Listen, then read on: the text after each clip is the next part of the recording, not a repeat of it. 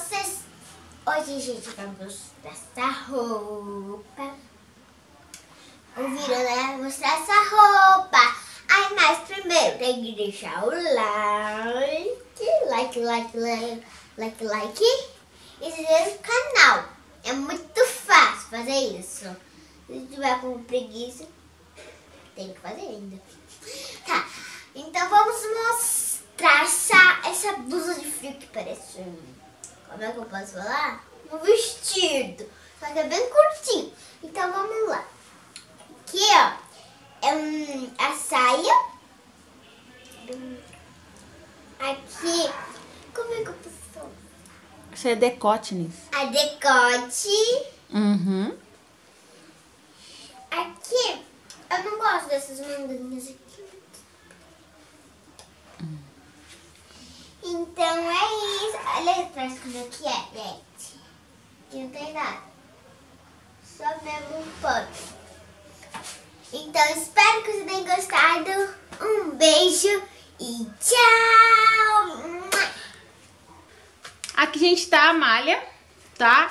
Igual eu falei com vocês, é tubular. Tem uma dobra aqui e tem uma dobra aqui. Então nessa dobra eu coloquei as costas, a manga, né? Isso aqui é um moletom nela deitado. A frente, que é só esse pedacinho. E a parte da saia da blusa, que eu aproveitei a dobra que eu tenho que fazer 2 vezes, tá? Essa malha, né, esse moletom, ele não é flanelado. Esse aqui que eu já fiz aqui no canal, olha, praticamente a mesma cor. Infelizmente aqui não tem muita opção de cor pra moletom, não. Ele já é flanelado, tá? Não dá pra vocês verem aqui a diferença, ó. Sem flanela, com flanela. É claro que esse aqui é mais quentinho que esse aqui, ó. Aí aqui tudo meio, tudo aqui é meio centímetro, porque é na overlock, tá? Aí aqui tá o meu punho, ele também é tubular, aqui são 2 dobras. Aí ele assim, do jeito que ele tá, dessa ponta a essa ponta aqui tem 72, e eu preciso de 73, então eu vou ter que cortar aqui e aumentar 1,5 cm. Por que 1,5 cm? 1 centímetro porque tá faltando 1,5 cm por causa da costura, né? Então seria mais 2 centímetros, né? Porque é meio de um lado, meio de outro. E eu tinha falado lá no vídeo da modelagem que eu precisava de 16. Na verdade, eu preciso de 32, porque eu tenho que dobrar ele assim, para ele ficar dobrado. Então eu vou cortar aqui e aumentar. E esse aqui já tem uns 35 centímetros de largura. Deixa eu ver, ó. 39. Vou ter que tirar 4 para usar. Mas isso aqui eu vou explicar aqui no final do vídeo do corte. Senão vai confundir, tá? Então você já sabe, existem 2 tipos de moletom. Nós vamos usar, eu vou usar esse que não tem, porque o que eu tenho aqui em casa dá pra fazer a frente, manga, costa, mas não dá pra fazer a sainha da blusa. Então, sem necessidade. E esse aqui é mais quentinho, mas não tem problema não. Tudo meio centímetro. Eu vou começar cortando com esse aqui, ó. Depois eu vou puxando ali. Aí a gente começa aqui, depois eu vou pra malha canelada pra gente tirar o punho e tirar o decote.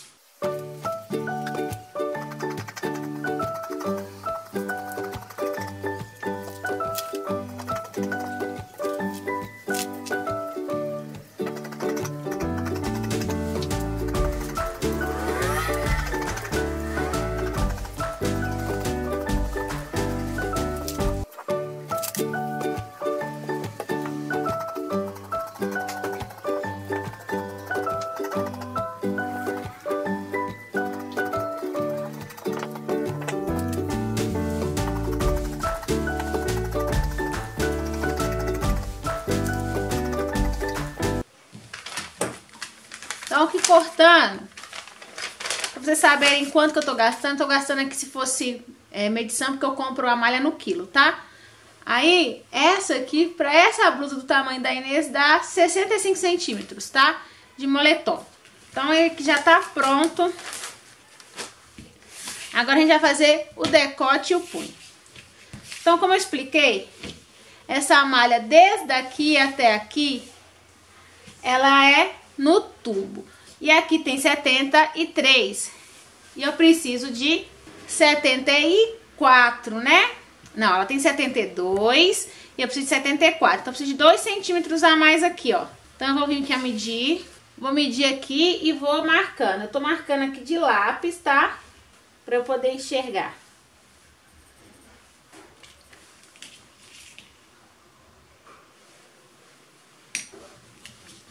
Aí vem cá. Dá aquela cortada.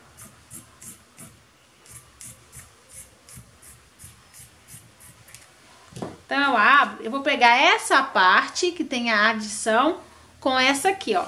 Porque é ela que tem o tanto que eu preciso, ó. Daqui dessa dobra até aqui embaixo, deu o tanto que eu preciso. Então, eu venho, abro e corto aqui. Então, esse pedaço aqui, eu posso usar em outras confecções. Agora, essa eu vou dobrar. Confiro aqui os dois lados. Então, depois que você cortou aqui, a gente vai fazer o quê? A gente vai dobrar e vai marcar 16. 8 tá na quarta parte, mas nós estamos usando metade. Aí eu preciso de 16 pra cá e 16 pra lá, pra ficar com esse acabamento. Então eu venho aqui, vou pegar e vou conferir até onde que vai dar 16, ó. Então aqui, ó, 16 daqui. E vou fazendo com outro aqui, ó. 16 deu. Porque às vezes a gente faz a modelagem e esquece que eu tô fazendo, pensando sempre na metade ou na quarta parte. 16 aqui. Igual eu falei lá, a faixa de 73 por 16 não seria, teria que ser 73 por 32. Aí eu tô fazendo 16 dobrado aqui, ó. Porque a gente tem que pensar que ele tem que ter um acabamento. Então ele precisa estar na dobra para ter o acabamento. 16. Aí depois que eu tirar esse pedaço aqui, ó, eu já tenho a minha faixinha com 16. Então pronto, ó. Ele vai ficar desse jeito, ó. Se vocês me entendem, deixa eu colocar aqui, ó. Um virado pro outro, fazendo assim. Por isso que precisa estar dobrado aqui por causa do decote. Aí, o que que nós vamos fazer primeiro? Primeira coisa de tudo. Esse eu não vou fazer porque ele é muito rápido ali na máquina. Então, vocês vão fazer na sua, vão trazer prontinho pra gente continuar daqui, ó. A gente vai pegar e vai costurar os ombros pra gente poder já colocar o decote. Aí já deixa o decote pronto. A lateral a gente só vai fechar junto com a manga. Então a lateral eu só vou dar uma alfinetada nele pra não ficar abrindo toda hora, tá? Mas essa lateral a gente só fecha com a manga já colocada. Fecha lá na overlock, ou se você gostou da malha, mas não tem overlock, quer fazer na reta, fecha na reta. E na minha reta eu não coloco nada, eu coloco linha normal, nem na bobina eu coloco fio, tá? Muita gente coloca, eu não gosto, pra mim não fica muito bom não. Aí nós vamos fechar aqui pra gente já montar isso aqui, tá bom? Então a gente tá aqui, ó, com o ombro fechado, eu tirei aqui da lateral pra vocês enxergarem o que eu tô fazendo. Nós temos que passar essa malha canelada aqui. Então o que a gente vai fazer? Ela tem que ficar desse jeito aqui, ó. Então a gente vai colocar ela assim, ó, direito com direito, pra poder costurar ela toda. Porque ela vai ficar virada assim, ó. Então você já sabe que a costura tem que ser assim mesmo. Aí a gente vai alfinetando em volta daqui, tudo até aqui embaixo, tá? Então, ó, a gente alfinetou todinho ele aqui, ó. Agora a gente vai pra overlock, vai costurar ele aqui todo, tá bom? Aí agora a gente vai passar o overlock. É claro, igual eu falo com vocês, eu tiro os alfinetes antes, né? Mas se você tiver medo, se alinhar, ou se você tiver mais expertise, já vai direto e vai juntando e vai mandando ver, tá? E aí a gente fecha isso aqui. Praticamente o mais difícil, que eu acho que é isso aqui, a gente já fica livre, coloca a manga e coloca a saia, tá?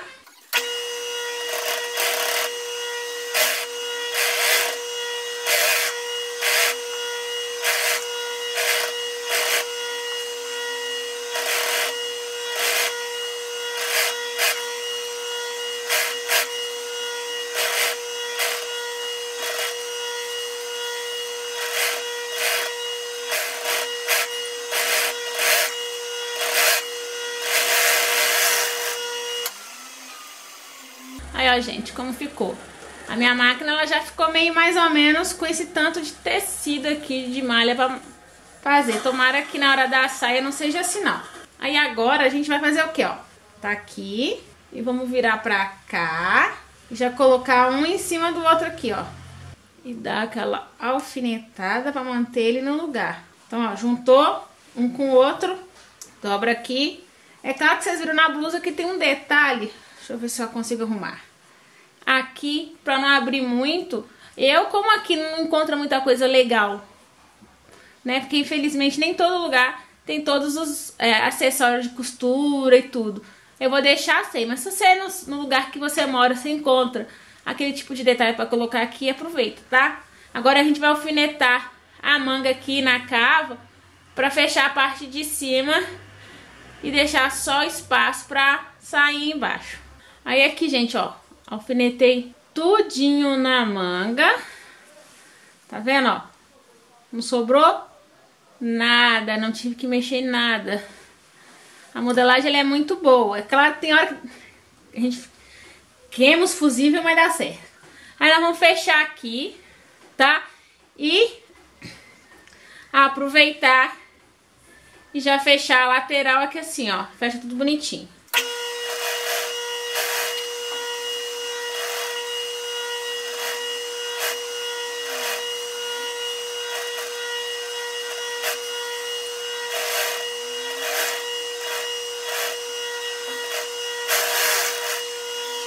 Aí depois que a gente fez aqui, fecha toda a lateral de uma vez. Que a gente coloca o punho depois.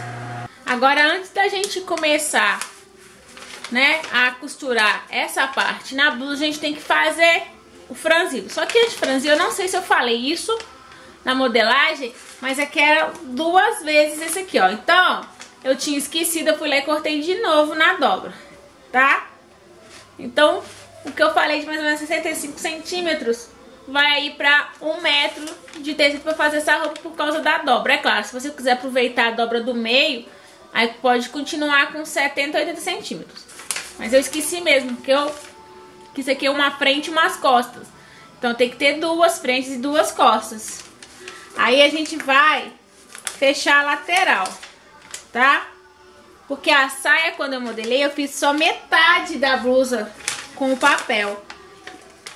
Então eu precisava de 2 pedaços dele.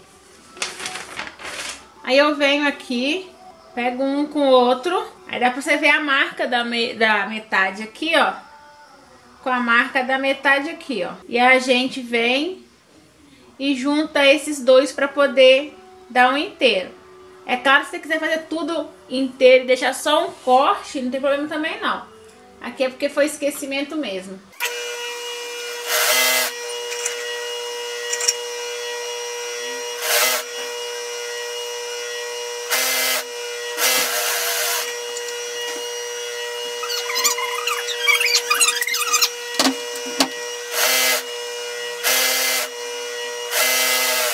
Então aqui, ó, costurei dos 2 lados, aí dá pra ver a marca do meio.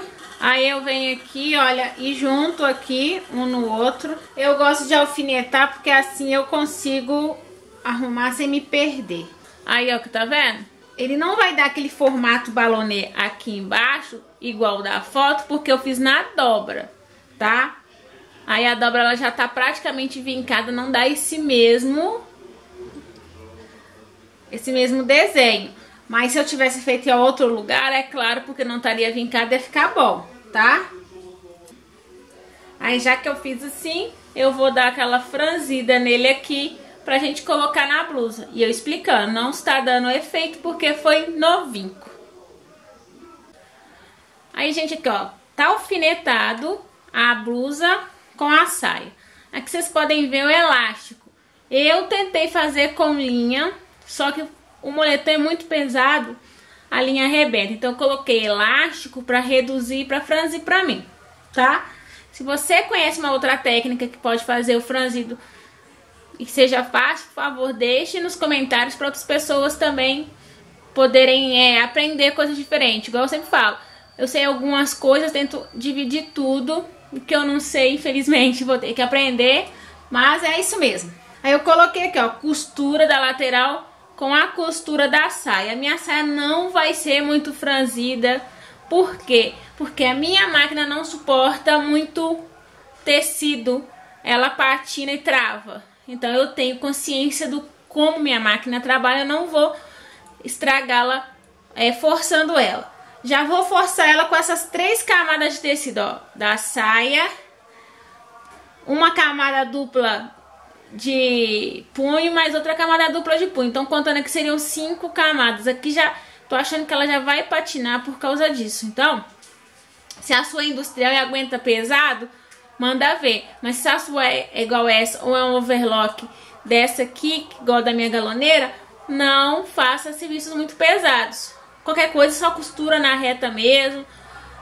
Ou faça as coisas mais finas, igual aqui, ó, a lateral da blusa aqui é tranquilo.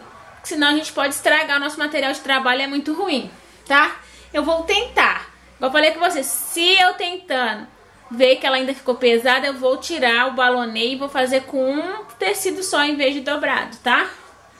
Então vamos ver se eu vou conseguir. Ah, coloquei assim. Vou deixar o grosso pra depois, né? Porque a gente não assustar. Até pra entrar na sapata aqui, ó, fica bem difícil. Então vamos lá.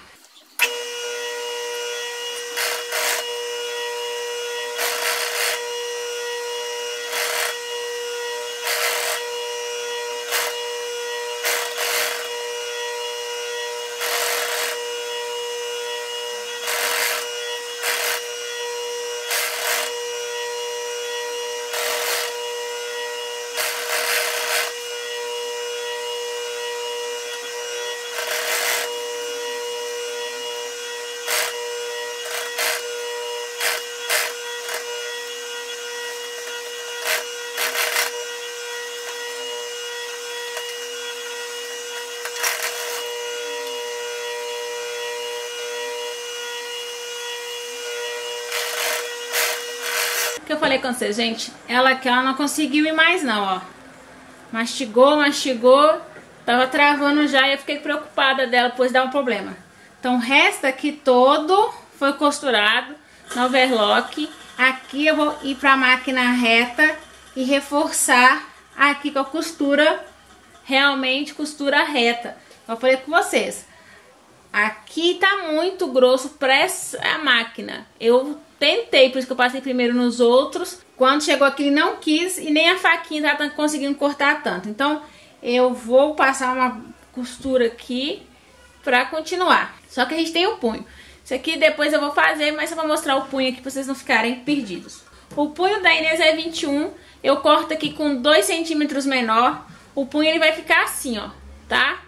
Com esses desenhos aqui do canelado. Tanto que no avesso dele, ó, é diferente. Deixa eu ver se dá pra vocês entenderem aqui, ó. Ele é um pouco diferente do avesso. Então, a gente vem, faz assim com ele, ó. Fecha, tá? Eu coloco 2 centímetros, mas se quiser pode ser menos.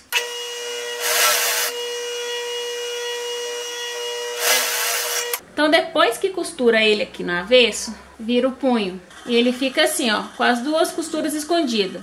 E essa costura, eu sempre coloco na costura aqui dele, ó.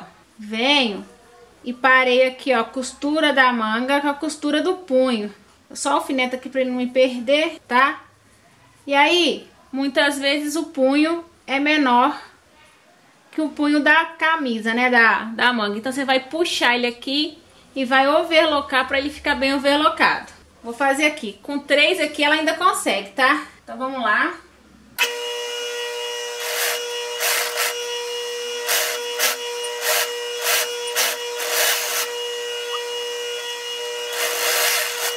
Aí depois que você overloca, o punho tá pronto, ó. Aí você tem. Se quiser ele mais fechadinho, mais apertadinho, você faz ele menor. Eu só diminui 2 centímetros mesmo, tá? Tanto que pra ficar até mais fácil subir aqui assim, que se ele tá muito apertadinho, só sobe pouco. E criança já viu, suja punho igual a doideira. E é só isso, gente. Botou o punho, costurou, a blusa tá terminada. Agora eu só vou reforçar essa parte com costura reta e colocar o outro punho, que vocês vão ver como é que ficou por dentro e por fora. Igual eu falei com vocês, não ficou tão balonê porque a minha máquina não tá aguentando tanto tecido junto Não sei se vocês podem reparar, eu coloco a costura em modo rápido, mas dá pra ver a diferença da costura de um tecido mais fino e de um grosso. Ela fica muito mais pesada, o motor ele força muito mais. Então, a roupa ela tá igual, a modelagem é igual da foto, ela não está semelhante por causa de problemas técnicos, tá? Porque eu não tenho uma ferramenta que dá pra fazer um franzido tão maior pra blusa.